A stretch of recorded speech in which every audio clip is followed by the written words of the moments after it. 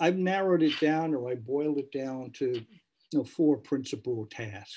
One was to implement the legislative and presidential mandates. I knew I was going to be judged on how well I did that, judged by the oversight committees in the Congress and the President's Intelligence Advisory Board, by the media that paid attention, by the colleagues in the intelligence community, and by the multiple cabinet secretaries that owned pieces of the intelligence community, had to meet the ongoing responsibilities that we could not shut down in order to make repairs or restaff or reorient.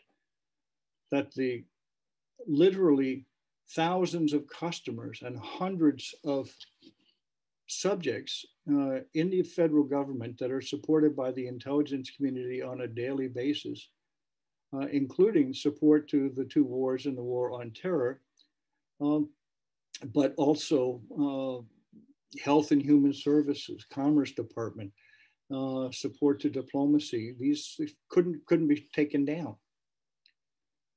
How to restore confidence in the intelligence community as an entity, in the products that it produced. And the loss of confidence began at the top.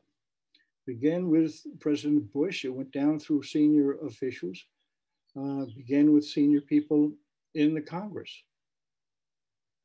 And it related to the morale of the workforce. If the people and the missions that were being supported did not have confidence, it's kind of hard to be enthusiastic about doing what is necessary to satisfy the requirements of mission.